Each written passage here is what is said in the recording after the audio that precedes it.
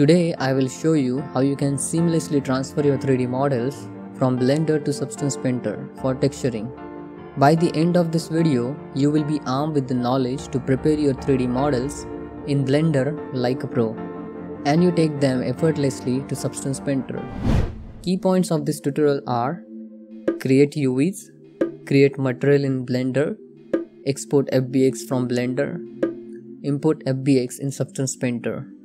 Now the first point, create UVs. Here I have this model and I will create UVs for this. First, you need to decide whether you want a single texture set or multiple texture set for your model. What is a single texture set? Answer is, your model is going to have only one texture set, and that one texture set contains different texture maps like a base, metal, roughness, normal, etc. And opposite to this, multiple texture set, in which model is going to have multiple texture sets. To learn more about UV unwrapping, you can watch this UV unwrapping tutorial on our parent YouTube channel CRNT Designers. As well as you can watch this complete UV unwrapping series where I have explained free UV unwrapping add-ons to improve workflow. Now one bonus tip at here.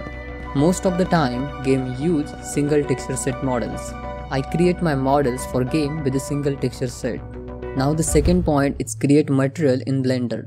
Switch to shading tab, create a new material, give name to this material like texture or material, etc. This name will be a suffix for your texture name, which you will export from Substance Painter. Name will be like file name underscore texture underscore base color. So give the proper name at here, just texture or material. Press Shift A to add image texture. Connect color output to base color input of principal BSDF. Create a new image. Give the name UV. Increase resolution to 2K if you want then. Then the generator type UV grid. This UV texture will help you to understand the density of your UV maps. Select all parts and press Ctrl L to link material. Assign same texture to all parts. Third point is exporting your FBX model from Blender. Press A to select all the parts of your model.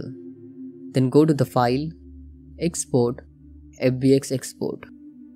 Browse the location to export file.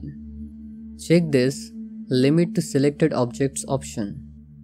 It will export only selected objects.